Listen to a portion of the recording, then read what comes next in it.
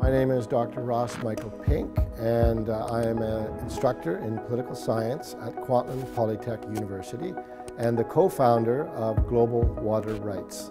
The event tonight that is very kindly hosted by Kwantlen Polytechnic University and Science World highlights the most important human rights issue in the world today, and that is clean water and the issue of climate change, which is going to cause incredible devastation to the human population. There are 800 million people in the world that have no clean water. Global population is going to increase by 2 billion in the next 35 years. And we expect the number without clean water to increase to about 1.5 billion. Why does that matter to Canadians? Canadians are water rich because you're going to see climate change refugees in the hundreds of millions. You're going to see food insecurity. You're going to see drought episodes, you're going to see flooding episodes. All of this has an impact on Canada and our population. So it's very important that we understand these issues and try to do something in our own way to be a light for progress. And so that's why I think talking, educating, reaching out is very, very important. Hi everybody, my name is Mila Kodik. I'm in the Community Engagement Department at Science World, and I would like to welcome you to this evening's talk. This is the second year of the KPU Science World speaker series, and Science World is just really happy to be a part of this partnership. And there's been a bunch of great talks, and we've really enjoyed hosting them at Science World. It's the first time it's being hosted here at KPU. So enjoy yourselves and welcome. Thank you. And I'd like to introduce Diane Purvey.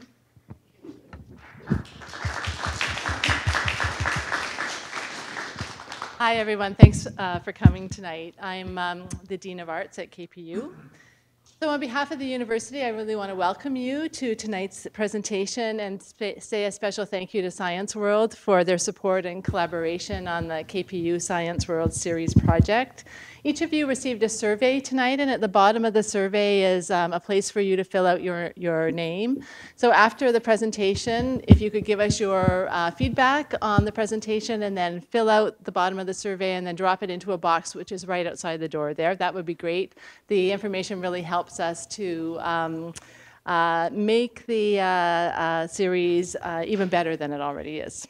So tonight is the third installment of the KPU Science World Speaker Series, and our tonight's speaker is Dr. Ross Michael Pink. Dr. Pink is a political science professor at KPU and has taught courses on water rights and human security over the past 15 years. As co-founder of Global Water Rights, an educational NGO, he has been published numerous times, including the Harvard University Health and Human Rights Journal, Asian Affairs, an American Review, the Journal of the Institute of Asian Studies, and in 2015 wrote the book Water Rights in Southeast Asia and India. Dr. Pink was also a speaker and delegate at the UN Institute of Water, Environment, and Health Symposium recently held this past May. And Ross concluded a lecture series on water rights and climate change that took him through several universities and organizations throughout Asia, including Singapore, Myanmar, and Thailand. Without further ado, I'm pleased to introduce Dr. Ross Michael Pink.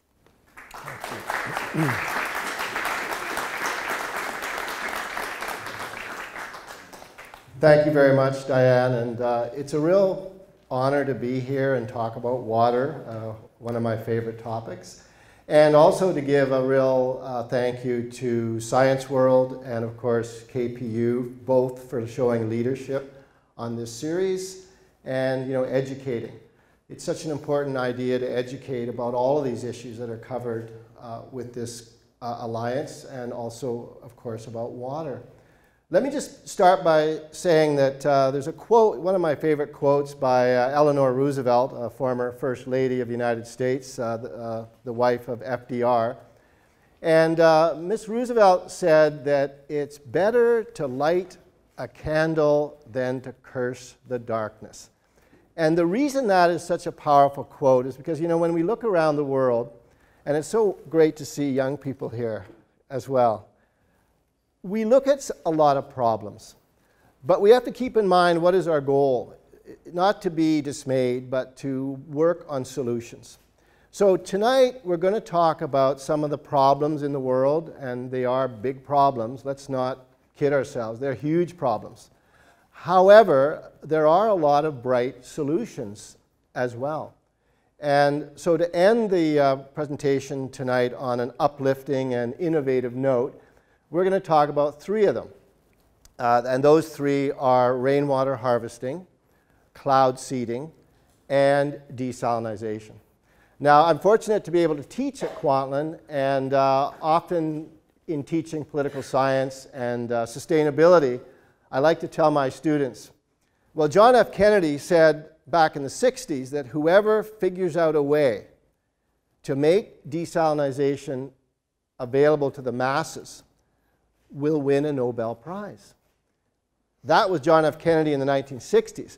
So with all due respect to President Kennedy, I've added to that and said to my students on many occasions, if you do this, not only will you likely and hopefully win a Nobel Prize, but you'll also become a billionaire in the process. So that's sort of a little bit of a motivation, but in a good way.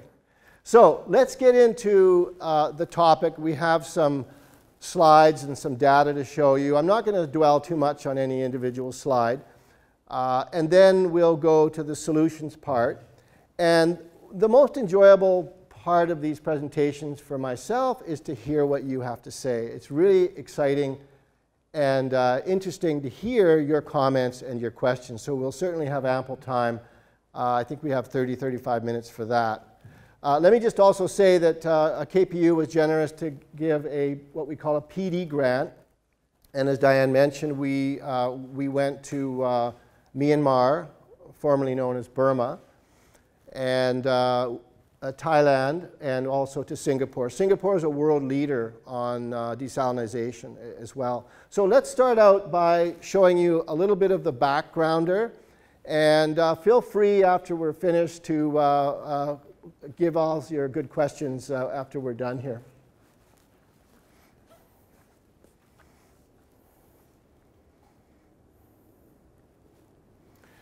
So this is well known. About 2% of global water is fresh. But the problem is that half of that water is not drinkable because it's polluted. Now think about this. We have about 7.1 billion people in the world today. By 2050, that's only 34 years from now. Of course, we'll all be still very young by that point, right? But only 34 years from now, they're projecting about 9.4 billion people on the planet. So water scarcity is actually going to increase. They say about 800 million people today have no clean water in their immediate environment. By 2050, that could be as high as 1.7 billion people. So it's the biggest human rights crisis in the world is clean water. So we really need to pay attention to that issue.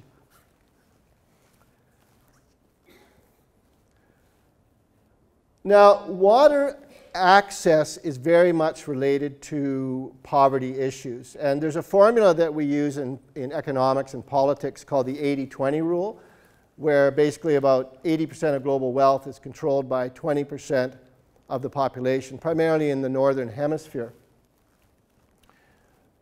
Now, Milton Friedman, as some of you may know, was a very well-known economist, a right-wing economist. He won the Nobel Prize in economics. And actually, I had the opportunity to interview Milton Friedman, at the Fraser Institute. And I couldn't resist asking him the question. And by this point, he was about 83. And, you know, he advised presidents and many governments and so forth. And so I said, you know, Dr. Friedman, in your experience, what is the biggest economic crisis in the world today?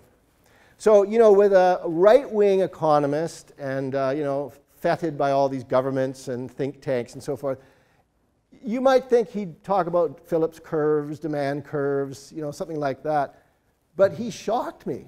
He said, and Milton Friedman was a very emphatic person, you know, and he was very powerful in his opinions. He said, you know, the number one issue is the gap between the rich and the poor.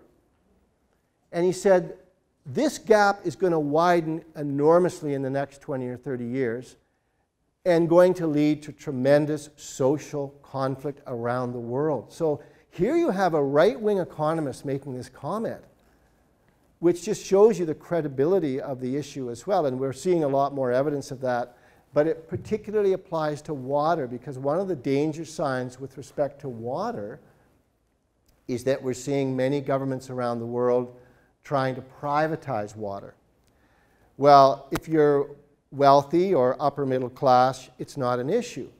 But if you're poor, and most of the people who are struggling with water security are living in developing countries, they can't afford even $1 a week more for water. So what do? They don't do. They do without. So that's why I wanted to mention this point of 80-20 rule and the comment by Milton Friedman.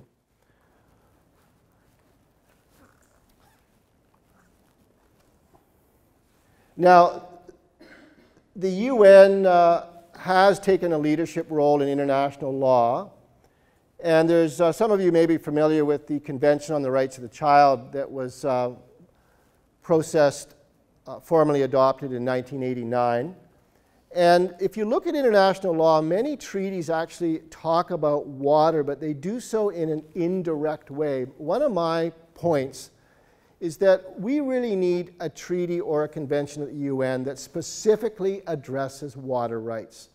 So it's good to have water rights acknowledged in the Convention on the Rights of the Child and the Declaration of Human Rights, 1948, but we don't have a specific convention or treaty, and that's something that the world community really needs to address urgently to help in this situation. A major step forward was in July of 2010 when the United Nations General Assembly formally adopted a resolution that said water is a human right. Now that may seem obvious to a lot of people, but until the international community, particularly the United Nations, says water is a human right, it doesn't take, to use a legal term, full force and effect. So now that we've recognized at the UN, in the General Assembly, that water is a human right, what tends to happen is national governments and international NGOs and the UN and other departments focus much more on the issue of water rights. So that's a very positive step forward, having this resolution at the UN.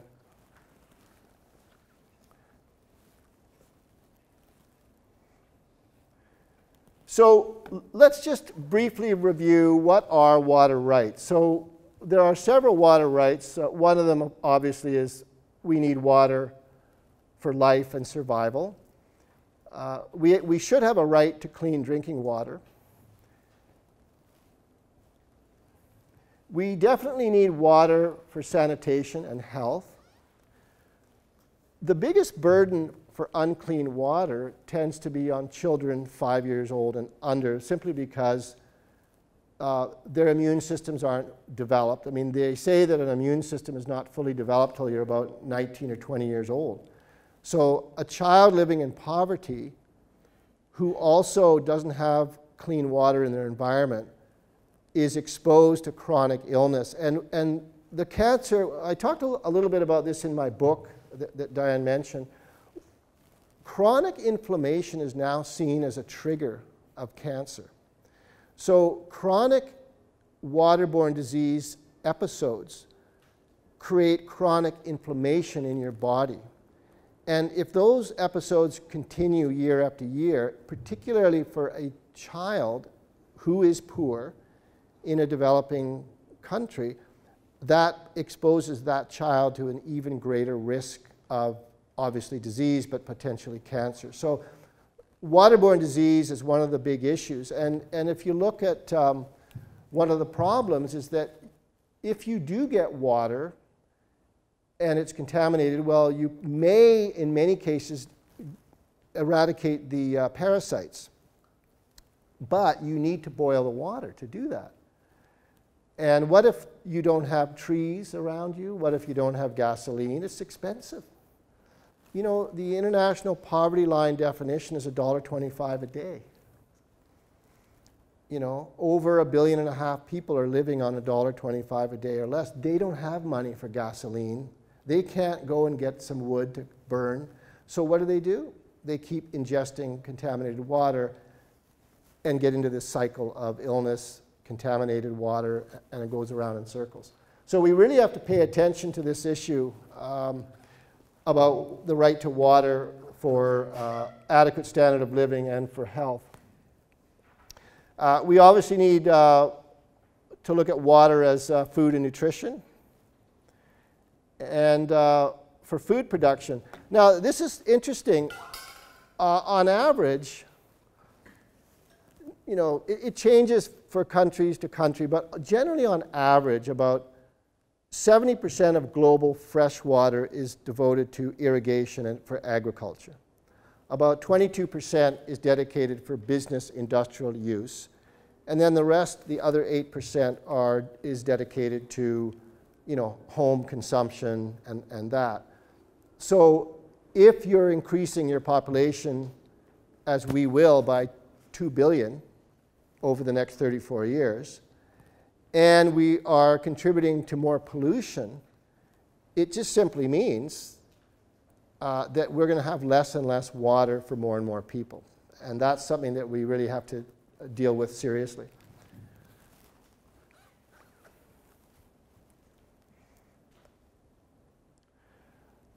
I don't want to get into the disease portion in too much detail, but basically, you know, there are common waterborne diseases like schizomyces, and you've got guinea worm, for example. People go into the water, and if they have any cut or abrasion, the guinea worm, which can be only about, you know, 5-10 millimeters long, it gets into their bloodstream through a cut or abrasion, and then it can grow into the body. So, and actually the Jimmy Carter Foundation has done enormous work in Africa trying to eradicate guinea worm, and they, in partnership with the World Health Organization and other groups, have made tremendous progress in the last 25 years. So there's a lot of serious waterborne diseases that the world community has to deal with.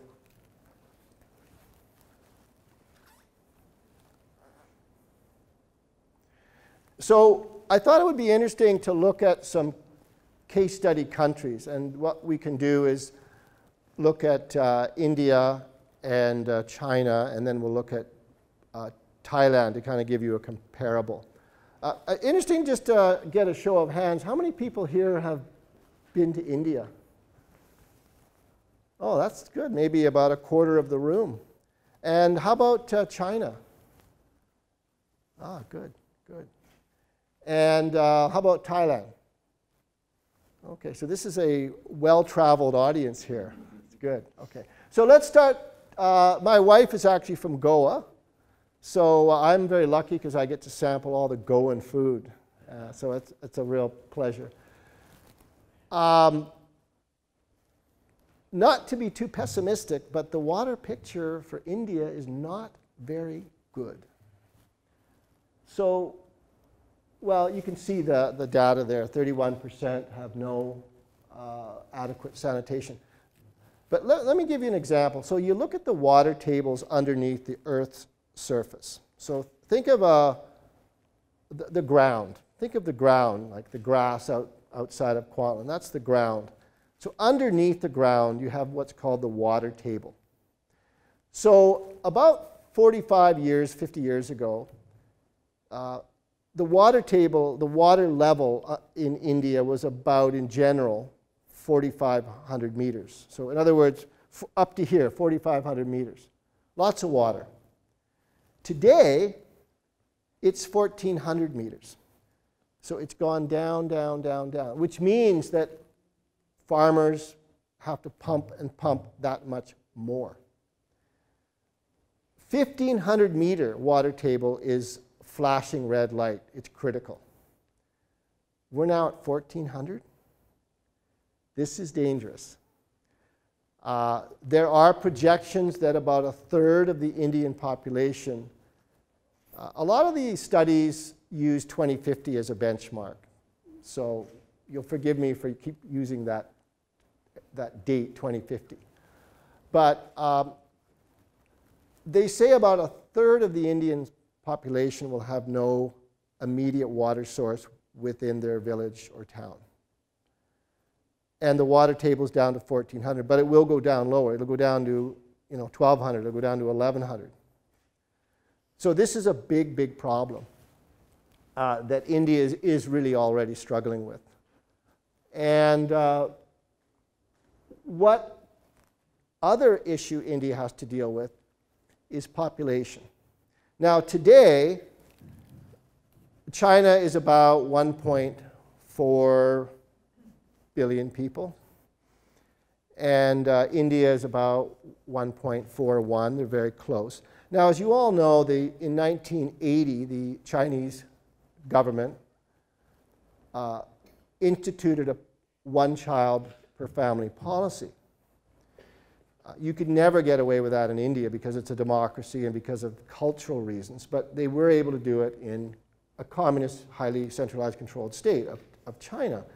But what it did, because the Chinese planners were very worried about population growth and its impact on economic and social development.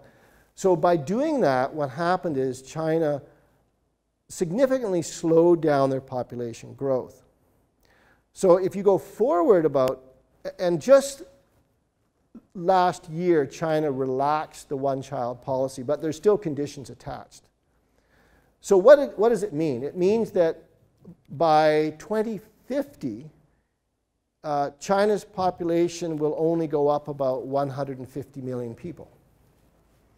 However, India's population, which is around 1.4 billion today, will go up to 1.6 billion.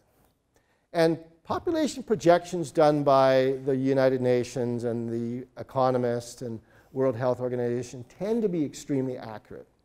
So we don't, whether you're on the left wing or the right wing is not really relevant. Most of the people accept the data. The data is pretty firm. So that increases the issue that's going to be facing India in terms of water security.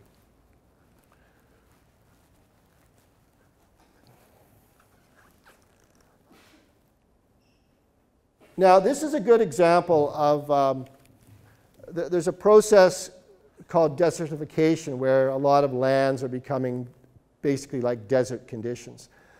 Northern China is dealing with this issue.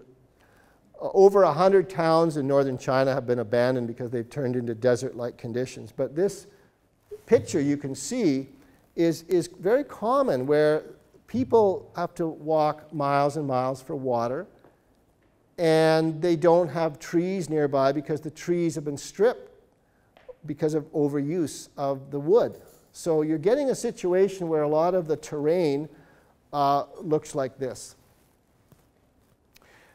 Another issue that is very, very significant is called saltwater intrusion, which is also part of flooding. So what's happening in the world is that climate scientists know that a conservative estimate is that in another 35 years, the global sea level will rise 1 meter.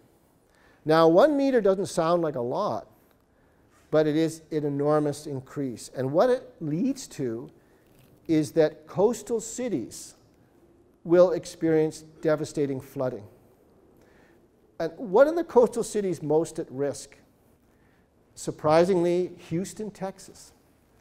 I'm doing some research right now, and I came across some data that I had to read twice because it shocked me. And this is data from NASA and the Pentagon and declassified reports from the Department of Defense in the United States. They're projecting that in about 35 years, half of Houston will be flooded and unlivable. Venice, the same. Other cities that are severely threatened by flooding and saltwater intrusion are Manila, Calcutta, which is now called Kolkata in India, Bangkok. As some of you have been to Bangkok, you know that it's a bit like the Venice of the East because it has dozens and dozens of canals. Major flooding risk for Bangkok. Shanghai, major flooding risk for Shanghai. Bangladesh, again, the projections are that maybe a third of Bangladesh, because Bangladesh is one of the lowest sea level countries in the world, will be underwater. And Bangladesh, as you know, is an impoverished developing country. And salt, as you know, is very corrosive. So when you get salt, you know, trillions of liters of salt water washing up on your shore like this, not only does it damage buildings, it's a damage to human health, but it's devastating to soil because it's so corrosive, and it's devastating to crops like rice. I mean, you go around just outside of Bangkok and you see the rice fields. Thousands and thousands of acres of rice fields. They cannot sustain saltwater intrusion. And rice is the main staple of one of the main staples of the Thailand economy. So some pretty serious issues there to deal with. Now, I wanted to spend a little bit of time, just draw your attention to the Tibet Plateau. As you probably know, Tibet has been occupied by China since 1950. Now, there are 3 poles in the world. There's the North Pole and the South Pole, and the third pole is the Tibet Plateau. There's approximately 46,000 glaciers in the Tibet Plateau. Very mighty rivers flow from the Tibet Plateau. You can probably see the Ganges, the Mekong, the Irrawaddy, the Yangtze. These are major rivers that are sources for over 1 billion people. Now, the problem with the Tibet Plateau is that the ice, scientists have discovered that the ice is melting at a faster rate than the ice melting ratio in the Antarctic and in the Arctic. So they're quite concerned about that because not only is the ice melting, but because the Tibet Plateau feeds several major rivers, like the Mekong, the worry is that these rivers will flood. And as they flood, that displaces millions of people. It affects livelihood, farmland. A lot of people live, particularly in the developing world, along the banks of rivers. So it's quite a significant issue there. This is an interesting picture, but you could see this picture also taken in many, many developing countries in the world. The UN has done some very interesting studies on water carriers. And what they've discovered is that about 90% of water carrying is done by women and girls. So not only is it physically demanding, because each of those jugs of water could be 30 or 40 pounds. I mean, we all know how heavy it is when you carry 2 4-liter jugs of milk, one in each hand, across, 50 feet across the parking lot. It's heavy. So the average water carrier is going 3 to 4 miles carrying something like that. The other issue with water carriers is that it can be dangerous for women because women and girls often go out early in the morning in groups, but they're often subject to physical violence and attack. So it is an important human rights issue. It's an important health issue. And the UN, of course, is focusing on this because they know that 90% of water carriers tend to be women in the developing world. Now, let's move over to China. So China is a fascinating country to study in terms of water and sustainability because northern China is going through severe drought episodes. And ironically, southern China is dealing with chronic flooding episodes. So you've got flooding and drought in the same country. The other problem is that as China has rushed forward with heavy industrialization, which, you can't fault China because, the Western world, look at the Industrial Revolution and so forth, we're industrializing and using coal and chemicals. 100, 150 years before the Chinese. And the Chinese government often likes to say, well, who are the Americans and who are the British to be lecturing us about the use of coal, because they were doing it 100 years ago and nobody even raised a word about it. So there is a legitimate point that the Chinese leadership have made. But the fact remains that pollution is a severe problem in China. Industrial pollution, chemicals, toxins are being dumped into rivers, streams, watersheds, wells at an alarming rate. And it's become a severe health crisis for China. Now, fortunately, the Chinese government has begun to take steps to correct it. So a major study was done by the World Bank, commissioned by the Chinese government. And the study basically told the Chinese government that if they continued on the path of heavy pollution, it would cost the economy over $1 trillion. And it would severely impact and slow down economic and social development. So sometimes the way we get through to people and make them listen is to make the connection between economic and social progress. You have to kind of touch upon both. So China, in the last 5-year plan, have started to address pollution as an issue that's holding back social and economic development. The last point I wanted to mention about China is something called cancer villages. So you can see this water. I mean, there are scenes like that all over China. Now, this book of mine that came out in January, Water Rights in Southeast Asia and India, has a chapter on China. So the idea was that each country chapter would have an expert to contribute an interview, and we were very fortunate to have that. So the gentleman, Dr. Tan Pao, contributed an interview for China, and he's a hugely respected climate scientist, runs an NGO, does consulting work around the world. So we were talking by Skype, and he said, Ross, have you been doing any work on the cancer villages? And I said, well, I've just thought I would mention it in my health section. He said, no, I have information that I will send you that is shocking. Well, I know in China, environmentalists are being put in jail. So I said to Dr. Pao, I said, they're not going to put you in jail for this, are you? And he said, no, I'm too big to touch. They won't touch me. So anyway, he emailed me these big files on the cancer village phenomenon in China. And it got into the book.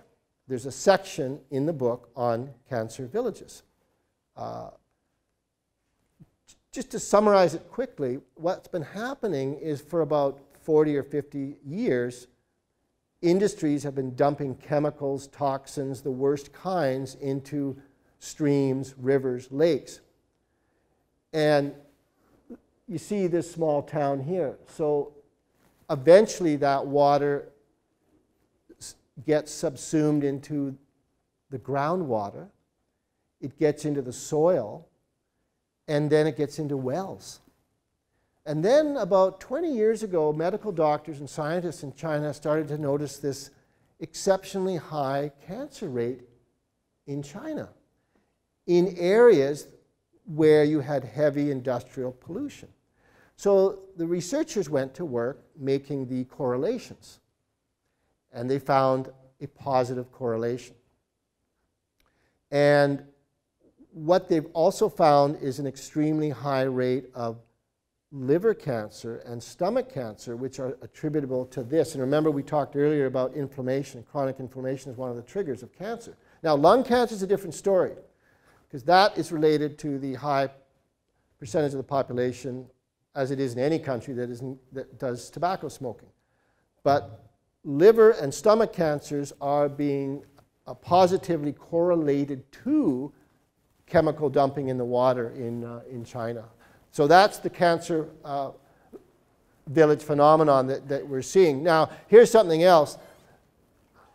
The government of China has officially acknowledged 460 cancer villages. But again, my friend Dr. Pantau was saying, we think the number is more like 2,000 or more. We don't really know how many. It's not like they're going to broadcast it on the nightly news. But people who are educated are saying that the figure could be over 2,000. But fortunately, you know, we don't want to be criticizing and condemning because that gets anybody nowhere. I mean, fortunately, the Chinese government is addressing the issue and trying to move forward with environmental cleanup. And that's a typical example, this picture here, of what you're going to see in many, many communities, particularly rural communities. Now, we'll talk a little bit about Thailand. Again, Thailand is a country that is battling both, similar to China, battling both drought, primarily in the north, and flooding in the south. Even despite the increasing flood risk in southern Thailand with climate change, global warming, historically, Thailand has been subject to episodes of drought. And again, because Bangkok is such a low elevation city, and it's the capital city, and it has about 10 or 11 million people out of a population of 67 million, so very high density in Bangkok. It's a good example of this tropical storm Nok 10 in 2011. Almost 14 million people were affected. This just to show you the gravity and the severity of major climate crises that can hit a country. 14 million almost affected. 65 out of 77 provinces declared flood disaster zones. And 42% of the Thai labor force in agriculture. And they were hit very hard by this because, you know, Thailand is a major rice producing country and also fruit and vegetables.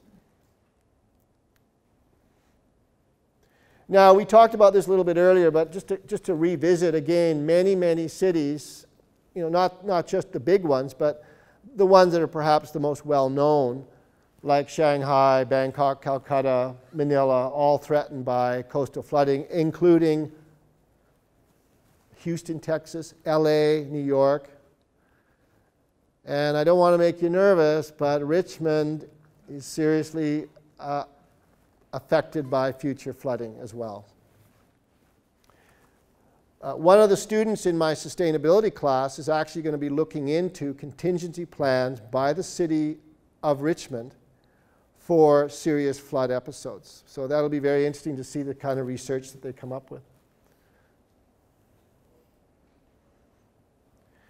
So if you want to get some good, reliable science that's actually quite readable, the Intergovernmental Panel on Climate Change, IPCC, are highly respected scientific reports that are released every 2 or 3 years by the United Nations. And they talk about every aspect of water scarcity, water rights, climate change, the environment. But they do it actually in quite a readable, interesting way. So, and fortunately, all of their documents are public access. So you can just Google away, and you can even pick an issue, and then you can pick a region, you can pick a country. So it gives you really good intel on some of these issues affecting the world. During that tropical storm Nok 10 in Thailand, you can see how it impacted a small town. Now, let's turn over to the bright and innovative aspects of this whole picture. So, cloud seeding is very interesting. It's one of the 3 solutions that I wanted to highlight tonight. Now, it's true that you're injecting silver iodide into the cloud. What happens is the ice crystals grow in the cloud, and then when they get too heavy, they break the cloud and they fall. And as they fall to the ground, I must be very careful when I talk here because our president, and I'm very honored to have our president, Alan Davis, here, is a PhD in chemistry. So I'm going to choose my words very carefully because Alan is the expert on chemistry, but essentially, as the ice crystals fall to the ground, they melt and then they turn into rain. Now, interesting, cloud seeding, the king of Thailand, who's actually a very respected figure, and he was is still alive, but he did a lot of his graduate work on agricultural economics and development, and he's done a lot of good work in Thailand. And he patented technology on cloud seeding. Because the good thing about cloud seeding is that you can localize it to a very specific, like 50-kilometer area. And when you have drought episodes in northern Thailand, it's been very, very effective. And in fact, the king of Thailand has a project called the Royal Rainmaking Project, which works with drought combating in various areas of northern Thailand. The king's technology has been sold to China. A lot of people don't know this, but the Chinese government used cloud seeding before the 2008 Olympics. And a lot of people who went to Beijing thought, you know what, I've been reading all these stories about the terrible air quality of Beijing, but it's not so bad. Well, what they don't know is that they were doing 24/7 cloud seeding for like several months prior to the Olympics. Australia has used cloud seeding because Australia is quite vulnerable to drought. Now, your question is going to be, well, wait a minute here. You're putting silver iodide into the clouds. That's true. So I just checked. I like to check because I do a lot of talks like this, and I always check the latest intel. So the latest intel says there is no discernible negative impact from cloud seeding. That doesn't mean that there isn't a negative impact, but all I'm saying is that the science so far is saying there's no discernible negative impact on crops, vegetables, fruit, soil, and people. But I keep my eye on this one because I really, if it's good, it's good. I mean, certainly the king of Thailand and the Thai government has been very committed to it. But we'll just have to wait and see. But so far, that's the scientific opinion. And then Alan might take me to task after tonight for saying that, but we'll see. It's a very simple technology. You can see that's a better slide how it works. You inject the cloud, the crystals fall, and then you create the localized rain.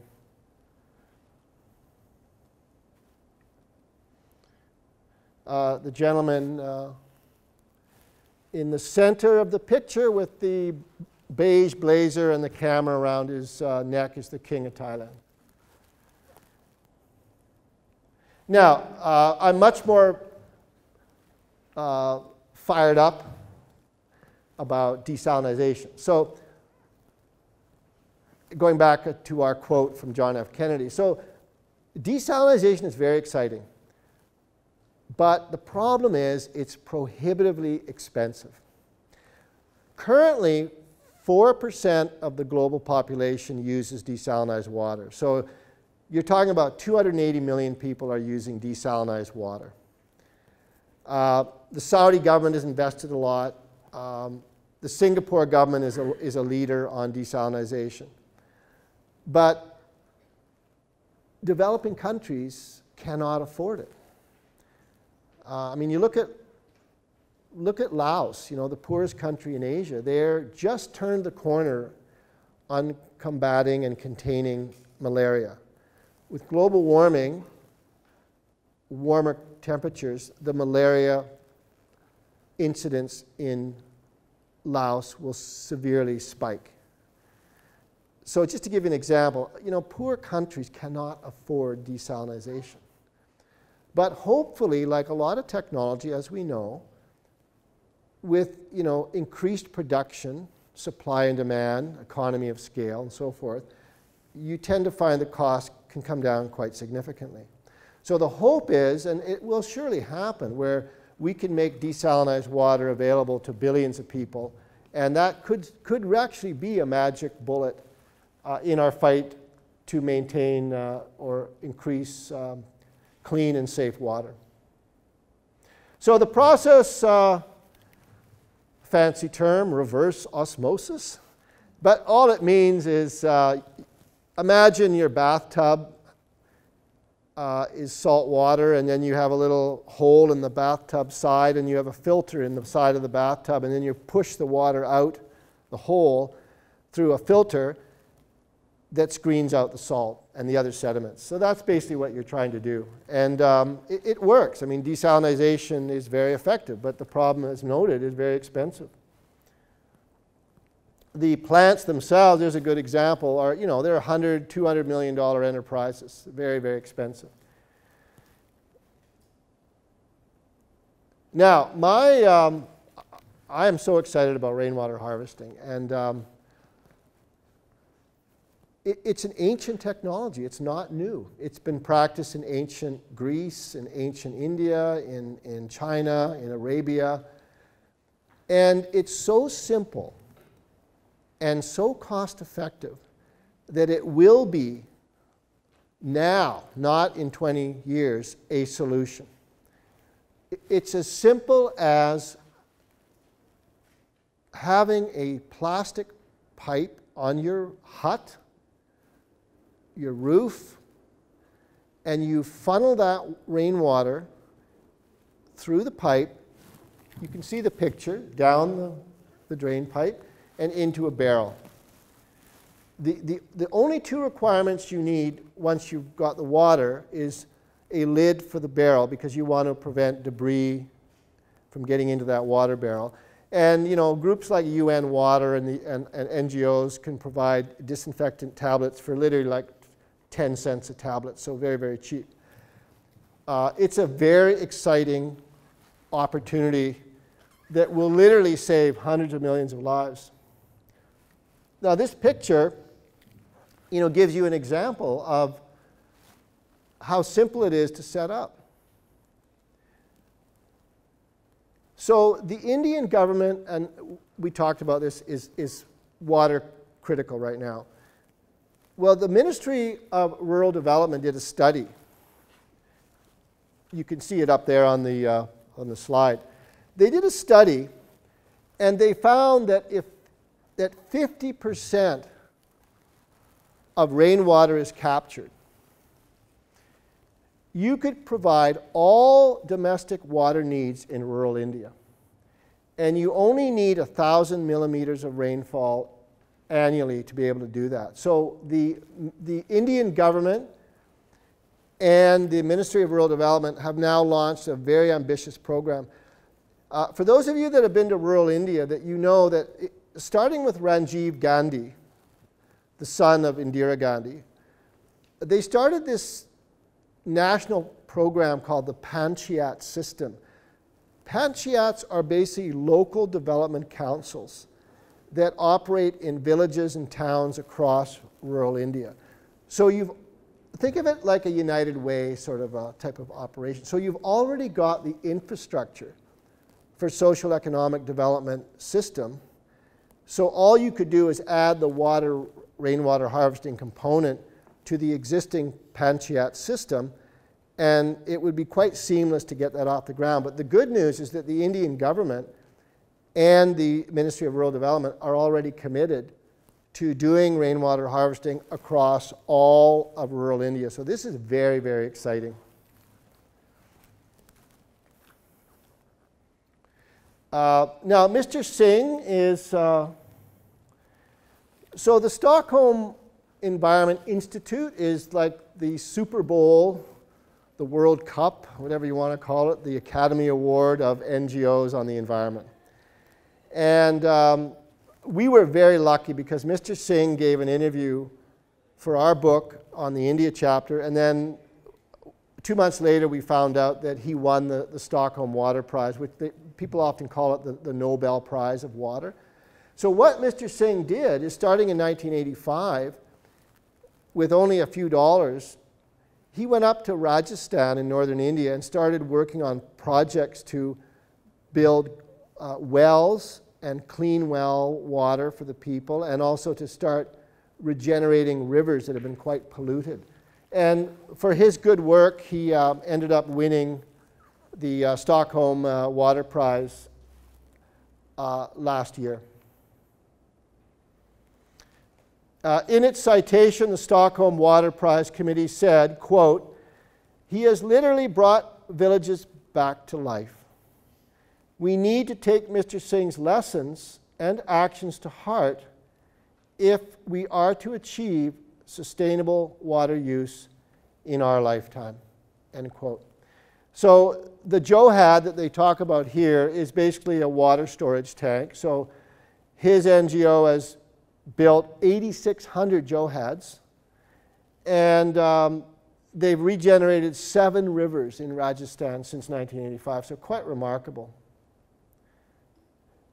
The other positive step forward, light, is Miss Katarina de Albuquerque was the very first United Nations Special Rapporteur on the right to safe drinking water and sanitation. So that's a big step forward because Katarina traveled around the world. She visited developing countries. She issued reports and really helped to highlight this issue not only among governments and NGOs, but just to the general public as well. And Dr. Leo Heller took over her position a year and a half ago. And he's from Brazil, and he's continuing. So hopefully we'll see this office, become now a permanent fixture of the United Nations. And there we are, ladies and gentlemen. Thank you for being such an attentive audience. So let's get into the really interesting part and turn it over to you for questions, comments, and answers. Thank you very much for the talk. Thank you for coming. Yeah. You mentioned near the beginning that one of the biggest uses of water is agriculture. Yes. Do you see any changes to agriculture, any sort of technologies on the horizon that could significantly reduce that usage?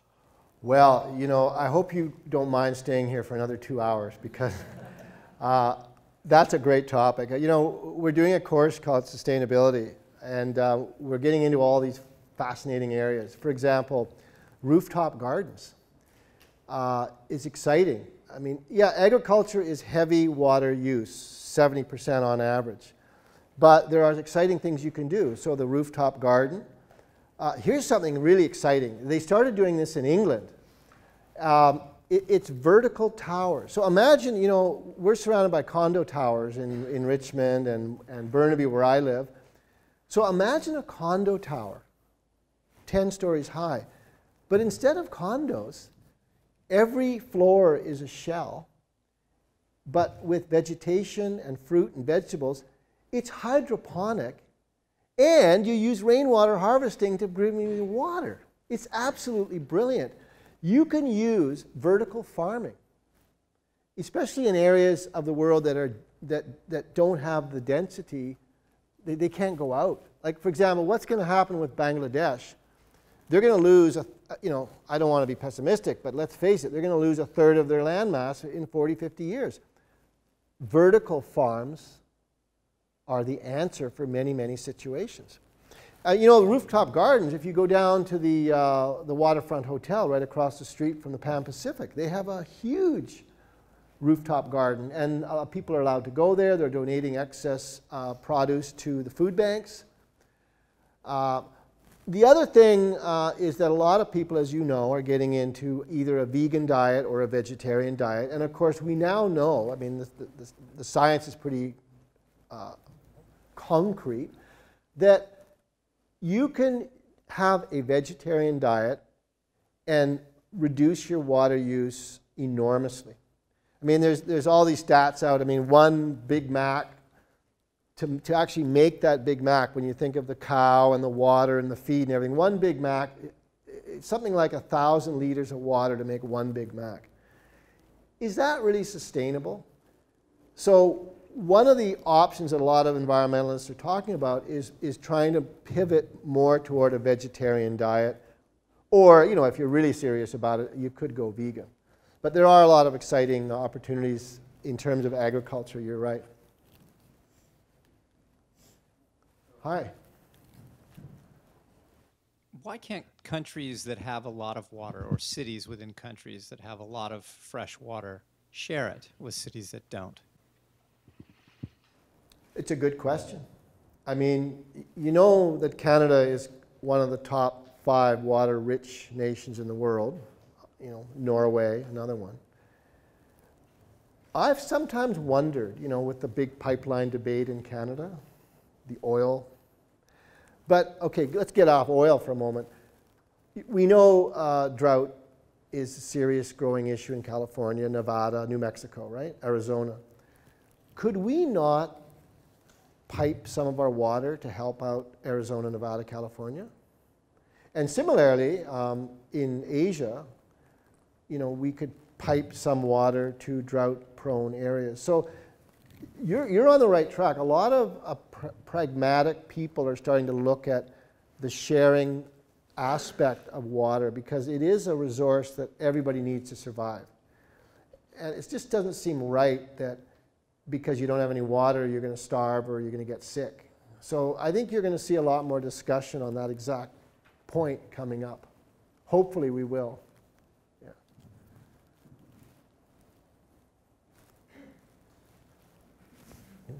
I think we have a microphone floating around here.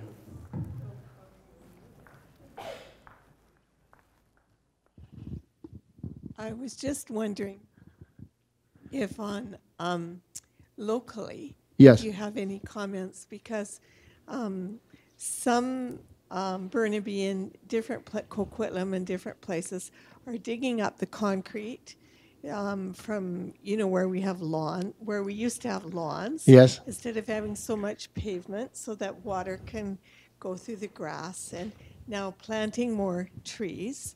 Now Richmond, we've got rid of about 70% of the trees in so many years. Really? 70%? Last 8 or 9 years in Richmond, and we've paved a lot of Richmond.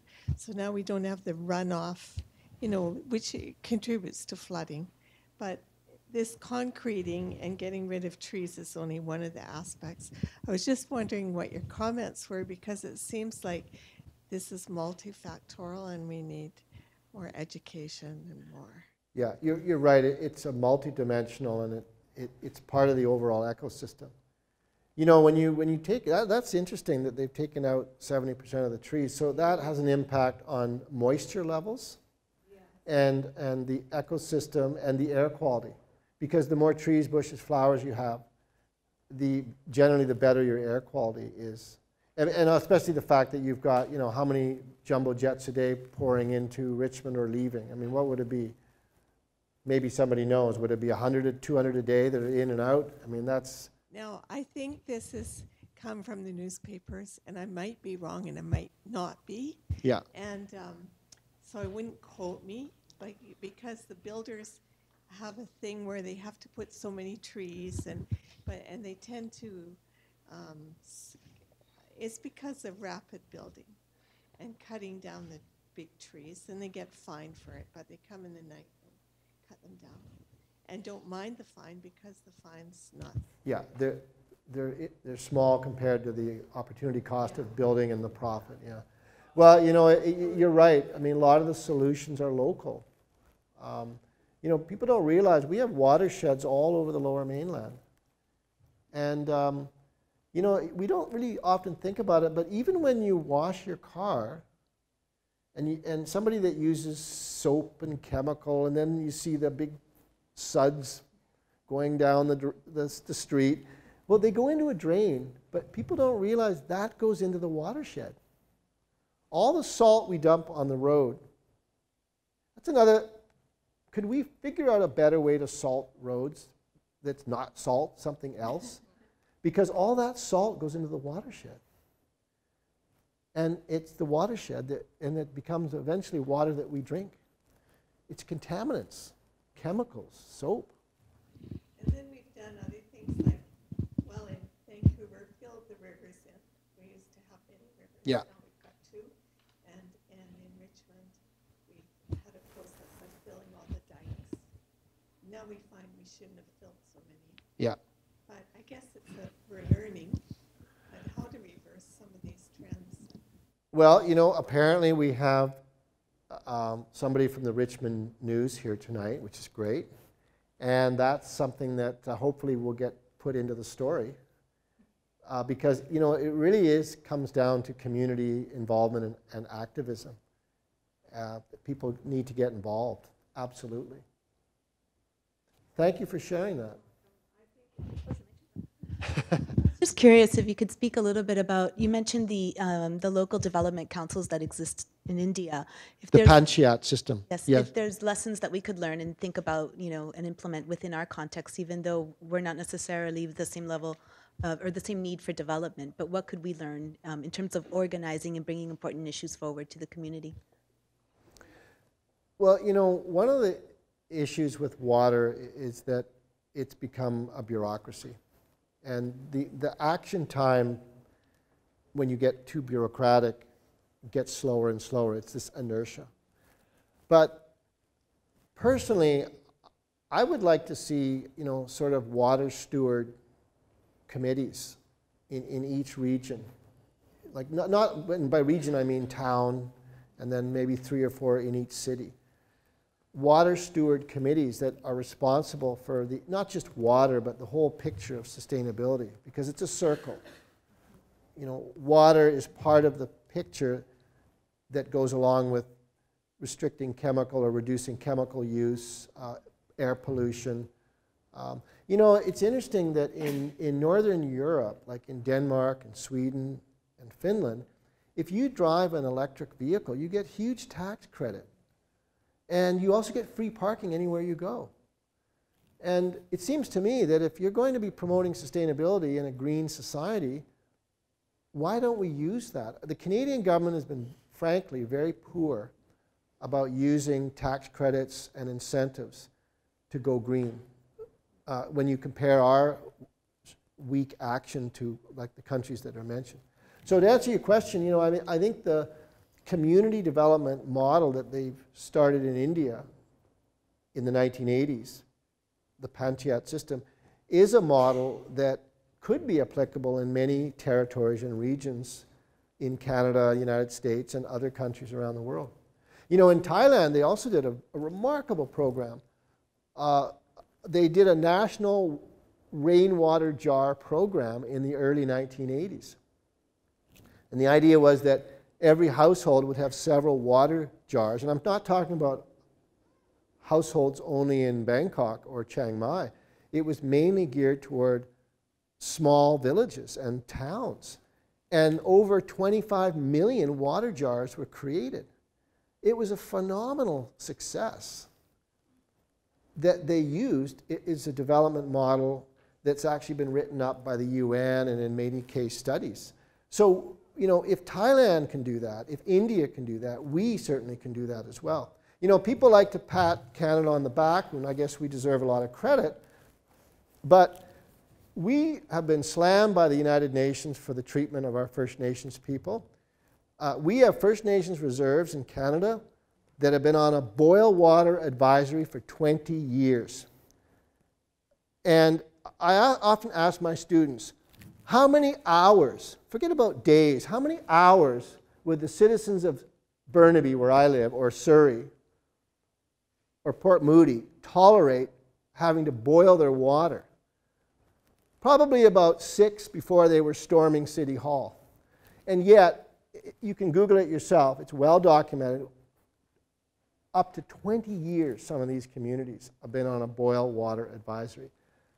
And waterborne disease among First Nations communities is extremely high relative to non-First Nations communities. So there's a lot we in Canada can do. And you know, Kwantlen Polytechnic University is truly a leader in sustainability. So there's a lot of opportunities, for example, for Kwantlen to be working as we are with the community on sustainability and rainwater harvesting and other initiatives. But I like your question because I think there's people often like to focus on a big government solution. But many times the solutions are local. Like there's a famous book I encourage you all to take a look at by E.F. Schumacher called Small is Beautiful. It's about economic models that are small scale and community based. And this idea of the community council or water steward council, you know, it could really take off. Have you all heard of transition towns? Transition towns started in England, and its idea is a community that tries to move away from coal use and oil, and they have community gardens, they have rainwater harvesting, they have community sheds where you put all your tools in the community shed and you just sign it out like at a library, because why do we all need a power drill? They did these studies that the average person uses their drill 2 times a year. So this is brilliant. Transition towns, and it started in England. And now there's like something like 4,000 transition towns around the world. If you give me, I can give you my email, and I'm happy to shoot out some information. But so this is an example of community development that can be very, very brilliant and also very effective, right? Yeah, this gentleman over here, I think. Yeah. Hi there. Hi. I'm just wondering about sort of looking at sort of more negative case scenarios, especially with extreme climatic incidents in especially the equatorial band of the world. I'm just wondering, that would seem to indicate that there would be in the future increasing numbers of climate refugees, where they either lose their land due to desertification or flooding or something else. And I'm wondering, what is our responsibility as a country among us others that have a lot of land and a lot of water to these people who are potentially going to be displaced by these events? You must have read my mind, because this is an issue that is really so critical right now, and frankly, there's not a lot being talked about it. There are projections that we will see conservatively 300 million climate change refugees in the next 3 decades. Now, not to pick on Europe, but the tragedy of Syria, you have 6 million people as refugees. Europe is slamming its doors shut over 700,000 Syrian refugees. They're saying, oh, we don't want refugees. We're backing away from our refugee open policy of decades. It's very sad. So my point is, the world community is unlikely to be able to deal with a fraction of those people. And it's very serious. And here's something else that's a big concern. The COP21 conference in Paris in December, it was a milestone. At least the world community is talking about cutting back on carbon emissions. That's all good. China reached a big agreement to, by 2030, severely cut back. All good. But here's the problem that directly relates to your question. COP21, in the final communique, not one word about climate change refugees. Why? Because they're, first of all, afraid to raise it. And secondly, they have no contingency plan in place to deal with it. And I think that's, although I salute COP21 and the member states, I'm very critical of COP21 for refusing to address the issue of climate change refugees. Because if the estimates are conservative, it's 300 million. But I've seen estimates in a lot of respected reports that say it could be as high as 500 million. So the world community has to deal with this issue. And by ignoring it in the final communique of COP21, that does nobody any good. That does a disservice to a huge issue in the world. So you're quite right. It's a devastating issue. It's not going to go away. It's going to come. And it seems to be that the world community, at least as of now, the UN and many governments, are basically ignoring it and walking away because they don't want to deal with it. I mean, look at the projections, just to give you 2. Go look at the projections for India and Thailand around climate change refugees. You're talking about over 100 million just for those 2 countries alone. Then add to that Bangladesh, and so on and so forth. And you can see the numbers start to swell enormously. we have to deal with this issue. And you know, you can't just say, well, it's happening over there in that part of the world, because this is going to affect food prices, refugee flows, economic purchasing, health issues, global health. I mean, a virus can shoot around the world in no time. So, you know, we can't sit here in Canada and say, oh, well, we're isolated because we're, you know, 5,000 miles away. Eventually, one way or another, it does come to Canada's shores. Let's be proactive. Let's be a world leader in dealing with this issue, because whether we like it or not, it's going to come. And, you know, I'm frankly just reading some of the research that's coming out, and this is from NASA, the Pentagon, the Department of Defense, and the United Nations. It's frightening. These projections are absolutely frightening. Sorry. But maybe this young man here will be doing something to save it all and help the world with clean water, right? That would be great if you could do that. So thanks for your question. I'm glad that you raised that. Yeah. So what can we as an average citizen do to help improve, you know, access to clean water globally? I mean, globally or locally? Not locally, globally. Well, you know, there's a lot of, I think, if you talk to people at the UN, one of the things that they keep emphasizing is education.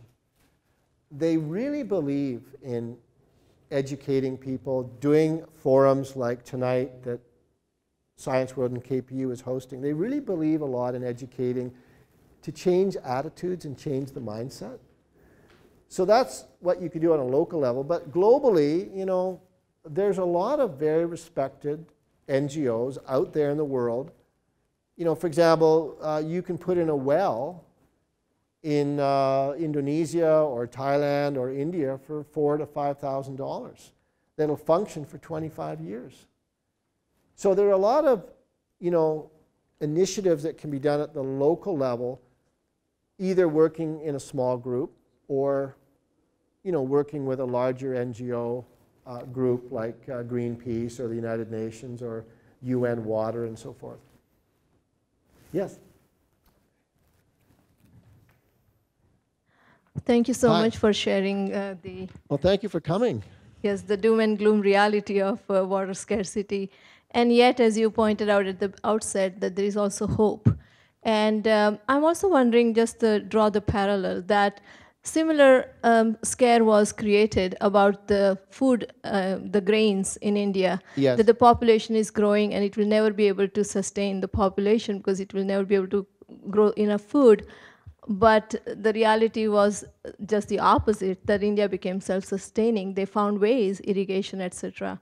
And so I'm hoping that we create this awareness at the same time that we pin our hope in our innovative spirits, that it will not be such a doom and gloom prediction for sure, 2050, that's it, the world's gone.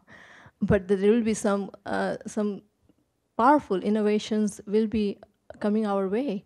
So I would like to hear some hopeful stories as well.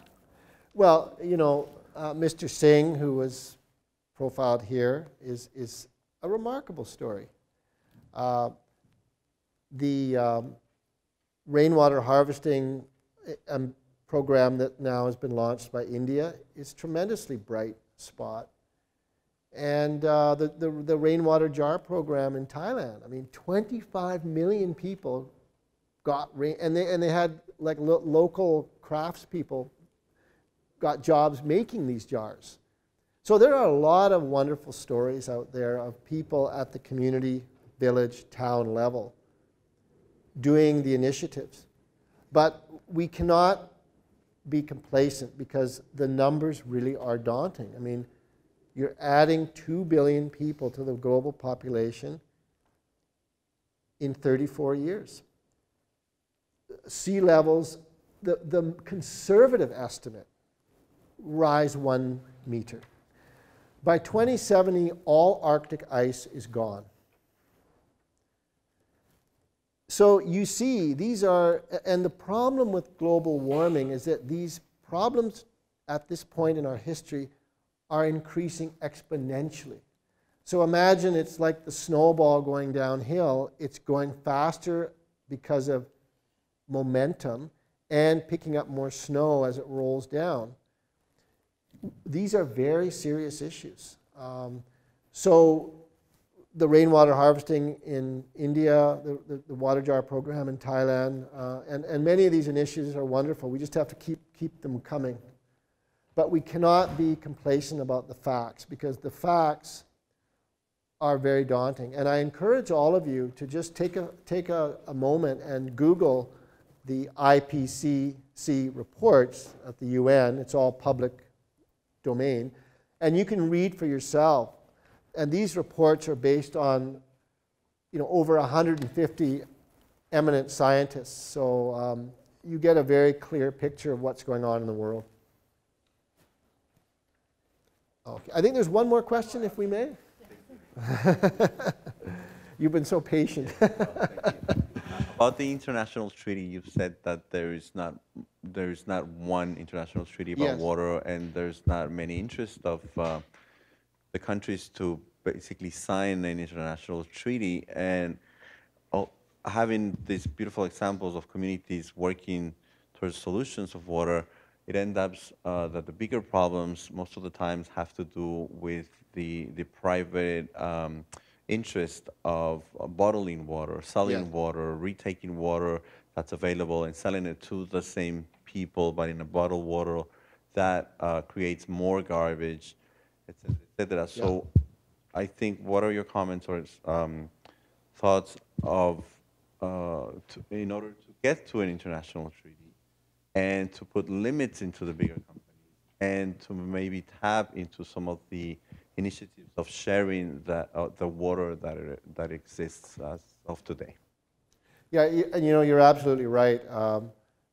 We desperately need a water treaties, a UN level convention. But let me just share something with you. The BC government, you may or may not know, Nestle, Evian, whoever you are, you can buy 2 million liters of BC water. Does anybody have a $5 bill? $5. So I'm in Singapore at the National University of Singapore doing a talk, and they're a world leader in sustainability and desalination. And then in Myanmar, 2 different audiences, and then there were 2 or 3 different audiences in Thailand. And I like to ask them, I said, well, because they're upset in these countries about privatization. It's a really big issue in these countries. So I would say, well, how much can you, 2 million liters in BC, how much? And they'd be like, oh, gee, $500, $300, $1,000. And I was goading the audience, right? Keep coming, keep coming. And then I had a $5. What I would do is I take out $5 equivalency in their currency. So in Singapore, it would be 5 Singapore dollars. And I would just slowly hold it up. You could hear the gasp in the audience. And they would say, are you telling me that in BC you sell 2 million liters of water for $5? And I said, yes. And they go, what's wrong with you people? And here's the other thing. Why do we let Nestle and others dump the bottles on us? Because it takes, according to accurate projections, it takes at least 100 years to decompose a plastic bottle of water. So not only do they rip off our water, but then they stick us with millions of plastic bottles if they're not recycled. I mean, I know a lot of it is recycled, which is good, but a lot of those bottles don't get recycled. They just get put in the trash. So there's an example, and thank you for that comment, because we could make them pay more on a sustainability levy, perhaps, to help us all out. Thank you all very, very much.